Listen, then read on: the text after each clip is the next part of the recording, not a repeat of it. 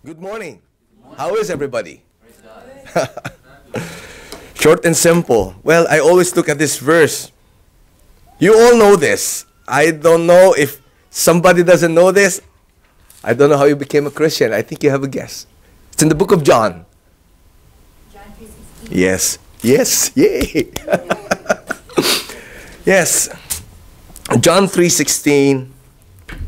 And it says, "For God so loved the world that he gave his only begotten Son, that whoever believes in him shall not perish, but have eternal life."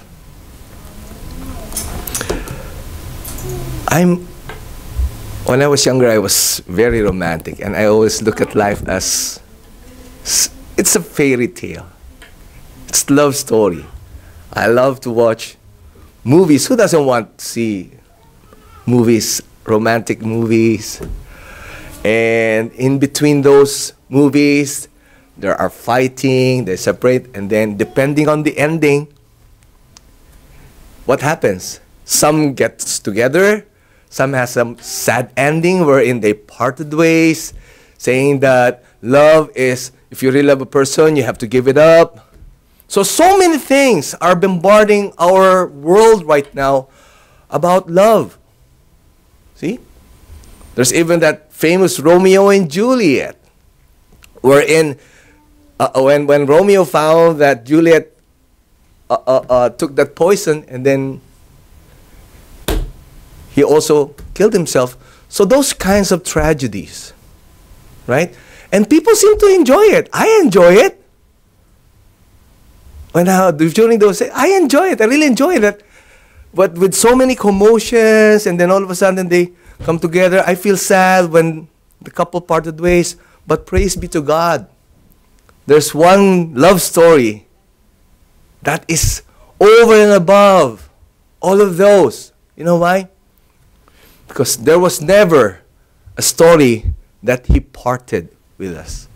And that is the story of Jesus Christ. The story of how God loves us so much that he gave his only begotten Son to die on the cross for us. Even though when he died, people thought that he's gone. But no. He made it permanent. He rose again. He died. It has to happen. Why? Because he's bearing his sins. Our sins. He's bearing our sins. So that he will be able to redeem us. And on the third day, he rose again. And that is a true love story that's never going to end. It will continue, and it's going to go on forever and ever. And how did that happen? That's the very substance why we are here right now. We are to remember the sacrifice of love for us. And it is his atoning death plus the covenant. He died that they know suffering. A sinless man, sinless God. He is man and God all together, all rolled into one. Because he loves us so much, he wanted to redeem us. Unlike the love story that we see daily, or what we see in the movies, when they fight, they part, they come together. That's not the kind of love that Jesus has showed us. No matter how much rejection he had experienced, he's still there. No matter how much suffering he experienced, he still went on. That is what unconditional love is. Amen? And the Lord wants us to know what that kind of love is. And every Sunday we are to remember it. The atoning death. He died so that we will be redeemed. Meaning to say, we are all guilty. Right? We know that. For all have sinned and fall short of the glory of God. So no matter how much, sorry to say this, in other religions, they pay somebody to pray, and then there's no way that we can be in heaven. There is no way. But it's only through Jesus Christ, that's the substance of his atoning death. He took the sins, suffered, so that we can be saved. And all we have to do is to say yes to him. Amen? Even though he did that, but you didn't say yes to him, no. No, that's not how it works. You have to say yes first. It's like in the Philippines, we call it ligawan, and then we court the woman, and then no matter what, if the woman doesn't say yes, there's nothing. It's the same thing with our relationship with Christ. You have to say yes. And I know very well that we all said yes to him. That's why we are here. And we are to remember that atoning death. Amen? And this is another, I call this the bonus, but this is not just an ordinary bonus. The covenant. The covenant is this. When we accept him, he promised his people that he will remember our sins no more. Amen? I always remember that sermon. It's still very vivid in our mind. Dr. Slemas, if this is sin, God puts it on the ground, steps on it. And that's not enough. He throws it into the deepest part of the ocean and then steps on it. That's how he will remember our sins no more. We are made new by the blood of Christ. Amen? So, let us prepare our hearts right now before we do this. You know what would prevent us from communing with God? We call this communion, right? We call this the Lord's table. And what is going to prevent us? It's called sin. So right now, we have to come to the Lord's table in a judged manner. Meaning to say, let us not wait for God to judge us, but we have to judge ourselves. We are to look into our heart, how much we failed him.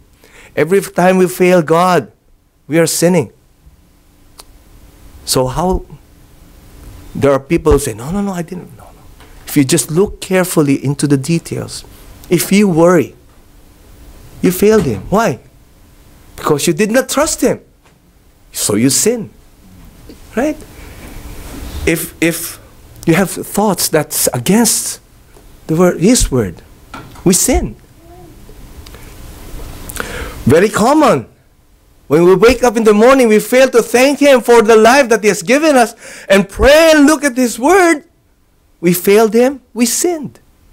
In our daily relationship with our wife, with our children, we were not able to show that love to our loved ones, the Christ in us. We failed him. We failed him. We sinned. So do not rationalize. That's a problem with man right now. I'm guilty.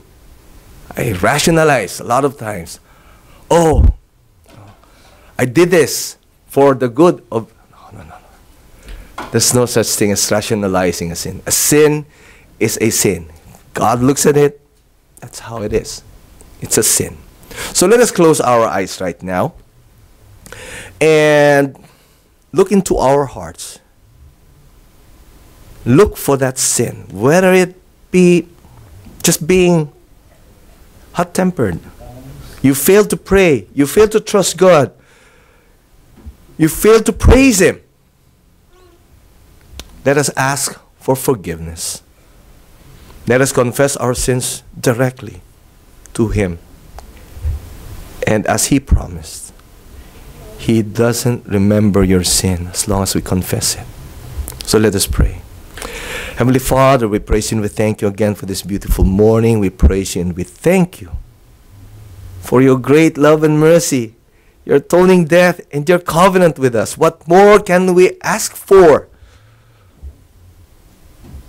You did everything for us, Lord God, because you love us, not because we love you.